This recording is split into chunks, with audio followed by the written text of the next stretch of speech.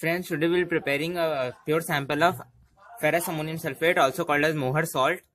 For this I am taking 1 gram of iron, 2.3 grams of ammonium sulphate, and on the right we have dilute sulfuric acid. So first we will prepare the ferrous sulphate solution for this. The ammonium sulphate was prepared by neutralizing sulfuric acid with ammonium hydroxide. Now we will be preparing ferrous sulphate. For this we will take our iron fillings into a test tube.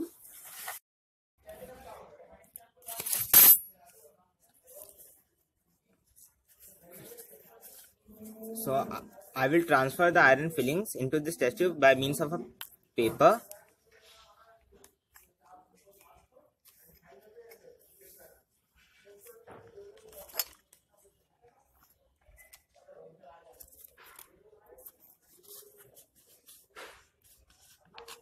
Now we will be adding dilute sulfuric acid.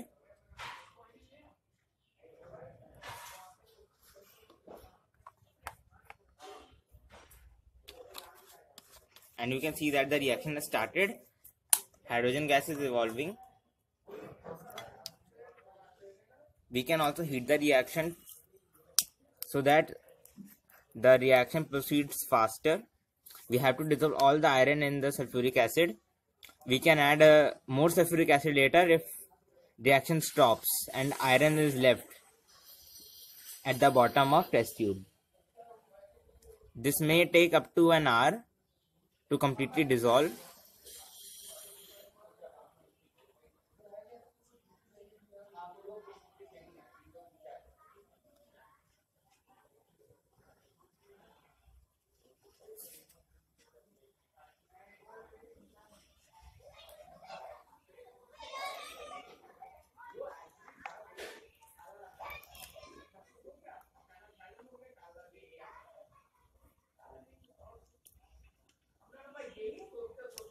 You can see how reaction is getting so much vigorous with the evolution of hydrogen gas. When we bring up, you see it's burned with a pop sound.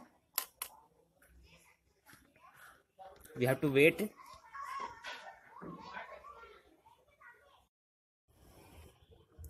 So now it seems that most of the iron has dissolved and the reaction is getting slow. Still little bubbles are evolving.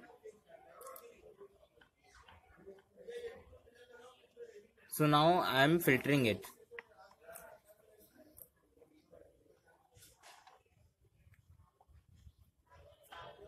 If you have patience, you can wait until the reaction stops, but since I am in a hurry,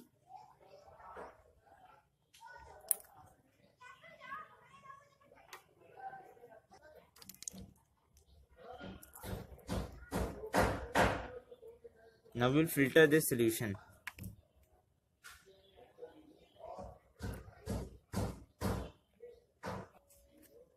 Now we will filter this solution.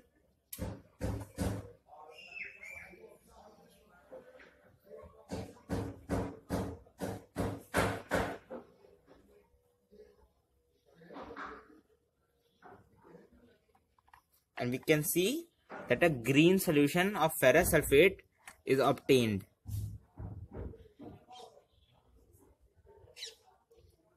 Meanwhile, we will prepare our ammonium sulphate solution. For this, we will take our ammonium sulphate into a beaker and dissolve it in minimum amount of water.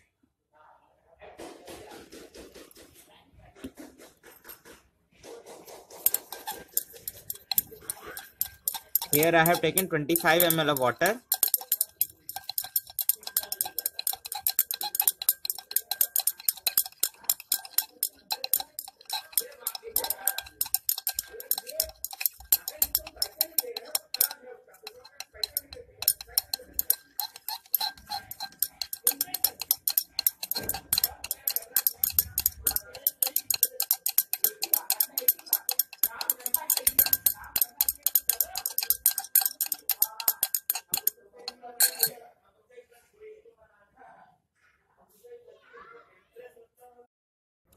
Now we will transfer our ferrous sulfate solution into a china dish.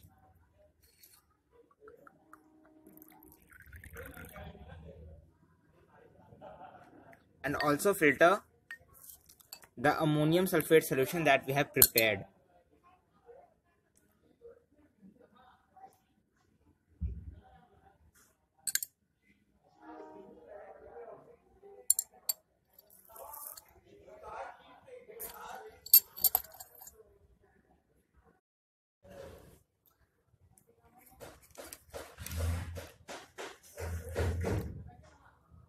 Now we will mix the two solutions and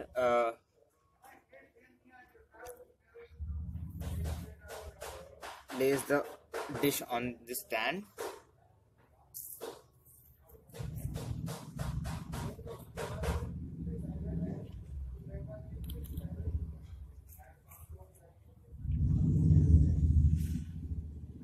And boil the solution.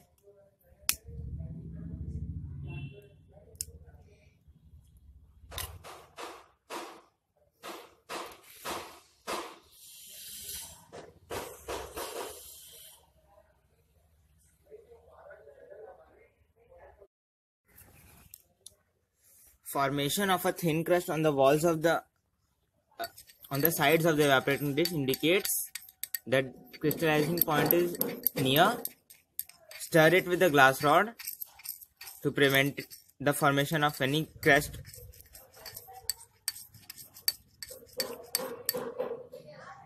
To check whether the crystallization point is near, we dip a glass rod and blow air on it.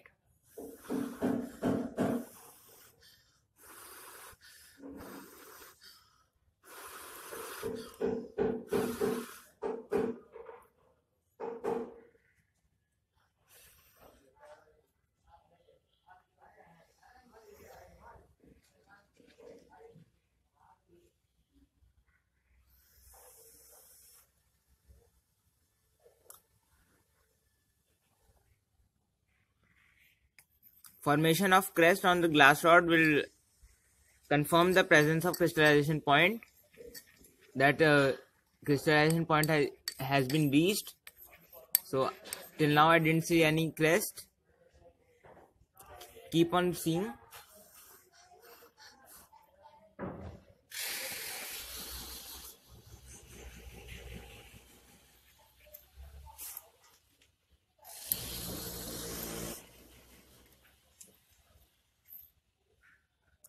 Now as you can see, there is a formation of a crest on the walls of the glass rod. We will stop heating and let the solution to cool.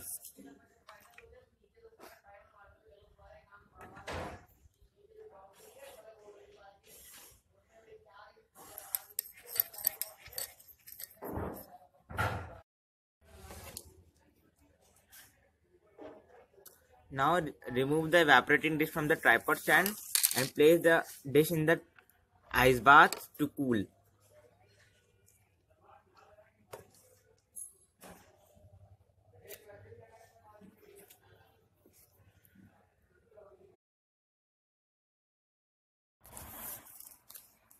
So now after a few hours of crystallization, these crystals have been formed. We will drain off the solution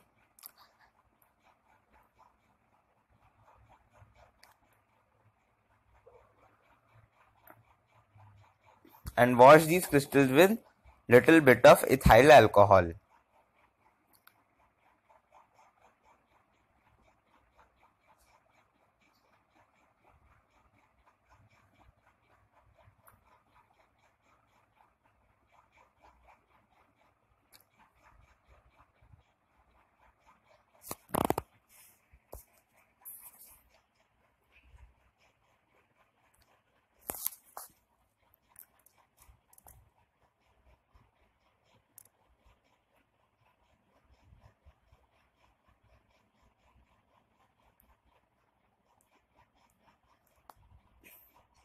After completely draining off all the solution, we will take a absorbent paper such as a filter paper or a tissue paper. Over here I am using a tissue paper. We will transfer these crystals on a tissue paper. Then we will gently press the crystals between the folds of the absorbent paper to soak up the solution.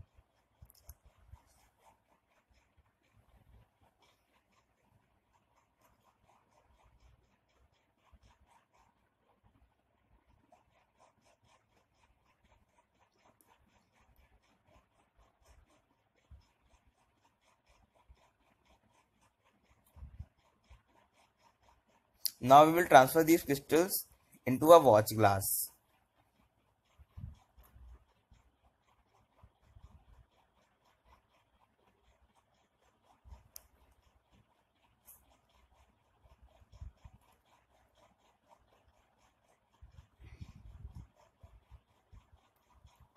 And here is the final yield of Mohr salt. Thanks for watching. Please rate, comment, share and subscribe.